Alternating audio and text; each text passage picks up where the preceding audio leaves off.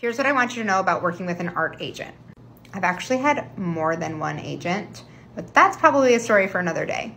I am really happy with my current agent, and they are a licensing agent. So that means they take my licensing portfolio and they share it with their client list, and they try and book jobs for me, which has so far been really great.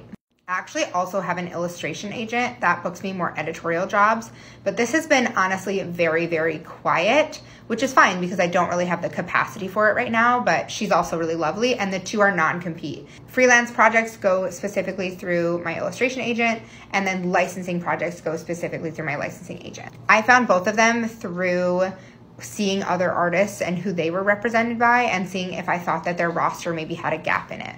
But also a quick Google search will do a really good job of finding them too.